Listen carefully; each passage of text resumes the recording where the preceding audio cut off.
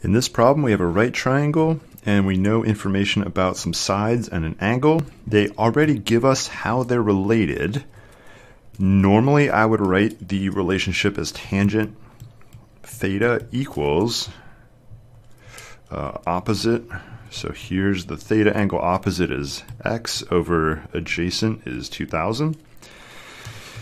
You do want to be careful in these problems about what's changing and what's not. And if you read the problem here, the 2,000 foot distance, there's a camera right here, and the rocket takes off and goes straight up. And therefore, the distance between the camera and the launch of the rocket doesn't change. It's constant, and that's why we use the number instead of a variable. Now, the rocket's moving, which means the height is changing, and also the angle here is changing, and that's why we have variables for those two.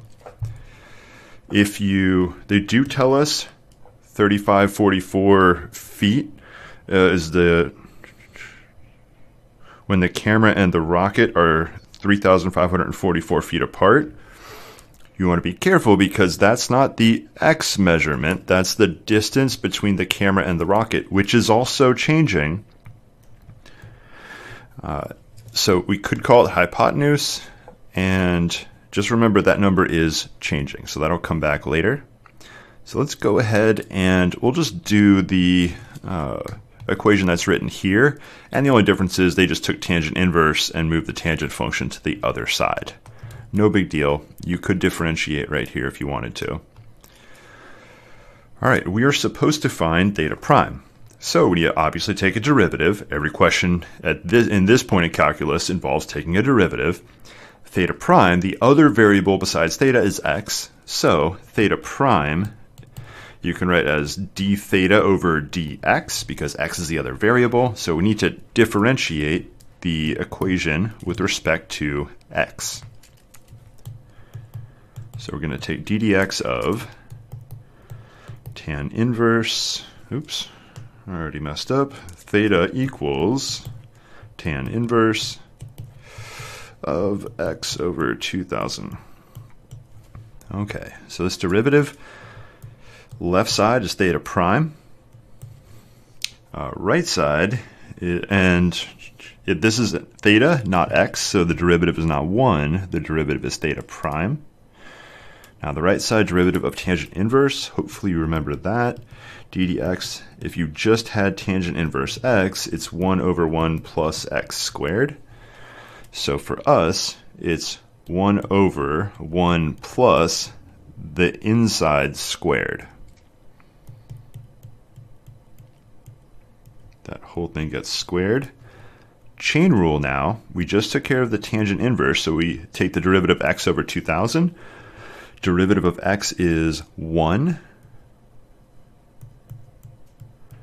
So it's 1 over 2000. If that's tricky to see, normally I would write x over 2000 as 1/2000th times x. And when it's written like this and you take a derivative, you can see this is the constant, and derivative of x is 1, and that's why the derivative would be 1 over 2000, and that's why the x disappears.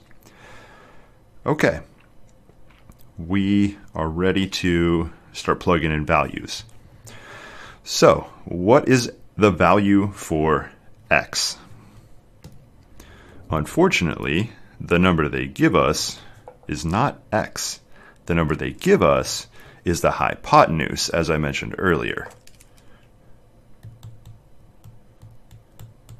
So how do we solve for x? We use Pythagorean theorem because we know the other sides. We know hypotenuse and we know one of the sides, so we can find the other side. So we're going to relate these with the Pythagorean theorem. X squared plus 2000 squared is 3544 squared. And we need to know what x is. Now if you look down here, I'm going to just rewrite this. Let's see. Let's write it as, I'll put the constant in front, 1 over 2000 in front. 1 over 1, and these are multiplied, 1 over 1 plus, now x gets squared and the 2000 gets squared. So we actually just need to know x squared. We don't need to solve all the way for x. So back up to the top, we have Pythagorean theorem here. I'm going to solve for x squared, subtract 2000 squared.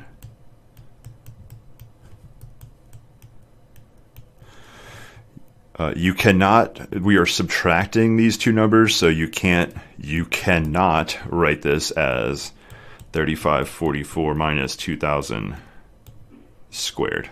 If they were multiplied, you could do that, but not if they're added or subtracted. So do not make this mistake. That's called freshman's dream. A plus b to the c power is not equal to a to the c plus b to the c.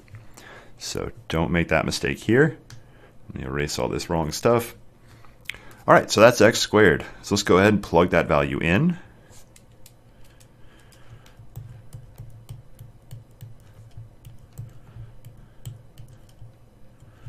That was 3544 squared minus 2000 squared divided by 2000 squared.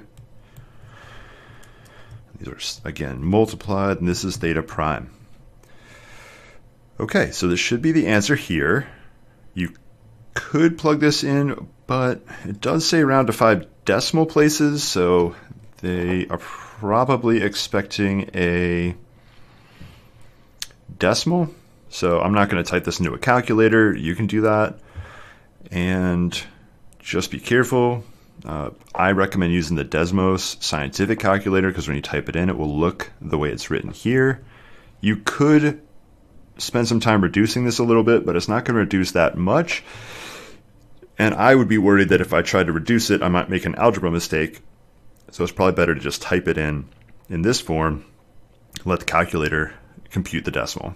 If you're working on your actual midterm or final exam, this is the answer form that I would be looking for because we don't use calculators.